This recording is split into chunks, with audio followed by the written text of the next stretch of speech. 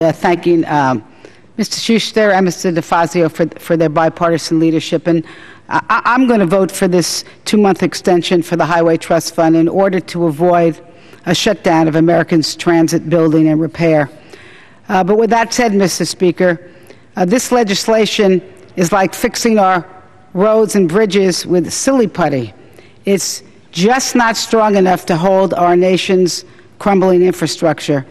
So I join my colleagues on both sides of the aisle to say it's time to make those long-term investments necessary for people and goods to get to their destinations safely and timely. Mr. Speaker, transportation moves our economy. It's time for Congress to get going. Thank you, and I yield back my time. Gentleman reserves. Gentleman from Oregon. At this point, I would yield